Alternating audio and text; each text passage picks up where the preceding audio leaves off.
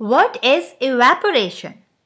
The spontaneous escape of the high energy molecules from the liquid surface into the vapor state is called evaporation.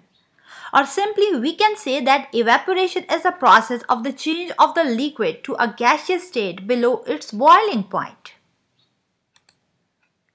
Remember that evaporation is a surface phenomena and it takes place at all temperature below the boiling point. All the molecules in the liquid do not possess equal energies at any temperature, so they move with different velocities.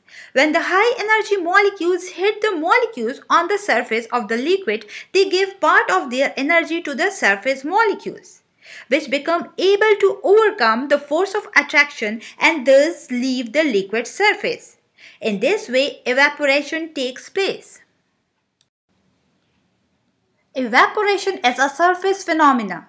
Let's see how this process of evaporation takes place at the surface of the liquid. As you can see, here is a diagram of the liquid and the gaseous state. Remember that the molecules below the surface of the liquid have the stronger force of attraction from all sides, whereas the molecules at the top of the liquid do not attract it from the top of the surface. So they have lesser intermolecular force of attraction. By gaining little amount of the energy from the surrounding, these molecules increase the kinetic energy to such an extent that they overcome the force of attraction and escape as gas.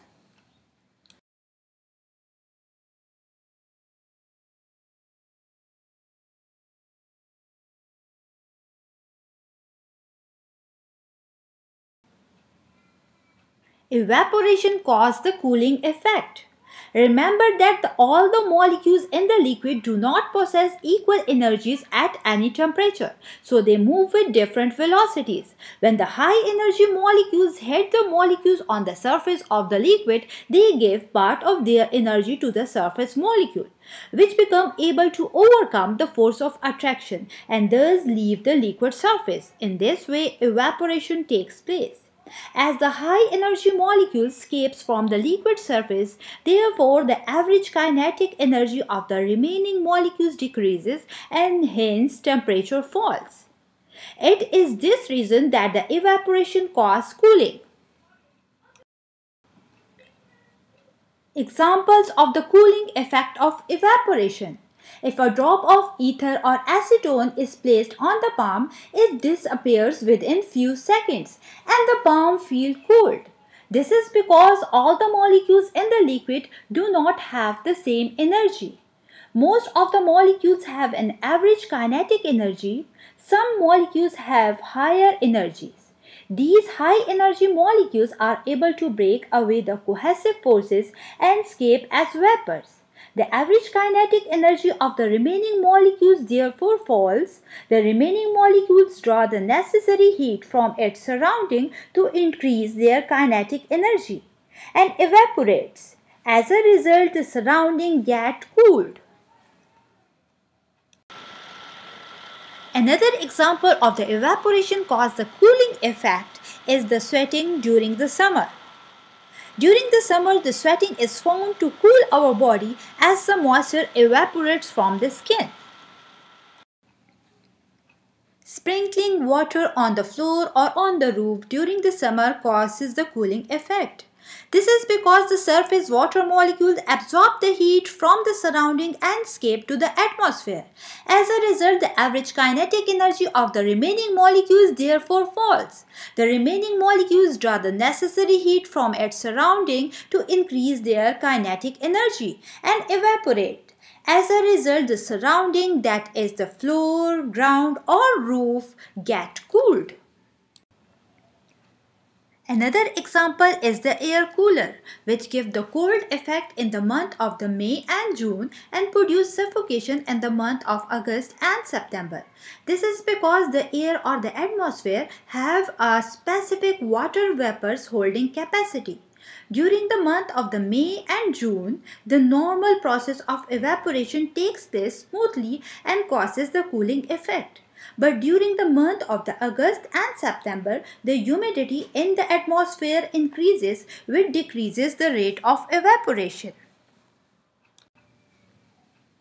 Wearing cotton fabrics during the summer feel comfortable because the cotton fabrics having the small pores absorb our sweat and evaporate through these pores.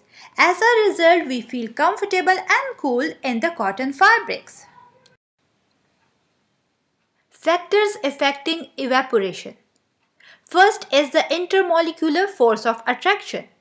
To understand the effect of intermolecular force of attraction on evaporation, let's perform an experiment. Pour some water in one plate and ether into another plate.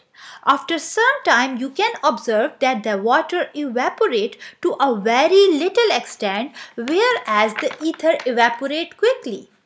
This is due to the strong force of attraction present between the water molecules, which hold the molecules firmly, and less molecules can overcome the force of attraction and escape out of the liquid surface into the vapor or the gaseous state. Whereas the ether having the less force of attraction and the more molecules can easily overcome the force of attraction and escape into the gaseous state. That is why ether is said to be volatile. From this experiment, we conclude that more the force of attraction present between the molecules result in the less rate of evaporation, and the less or weak force of attraction between the molecule result in greater or quick evaporation. Temperature. Temperature also affects the rate of evaporation. Do you observe the quick drying of the washcloths during hot sunny day? The reason is that heat increases the kinetic energy of the surface molecules of the clothes quickly and gives chance to the greater number of the molecules to escape out into the gaseous state, and hence increase the rate of evaporation. Whereas in the winter, temperature is comparatively less. So less molecules can gain the chance to increase the kinetic energy and escape out to the gaseous state.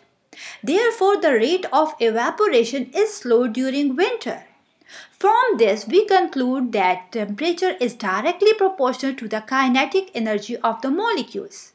It means that with the increase of the temperature, the kinetic energy of the molecules increases, which result in greater rate of evaporation. Surface area. Evaporation is a surface phenomena, so it depends upon the surface area. More the surface area, more will be the evaporation.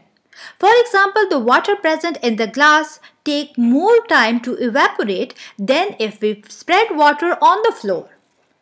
This is because the greater the surface area, greater the number of the liquid molecules have the chance to escape out into the vapor state, and hence higher is the rate of evaporation.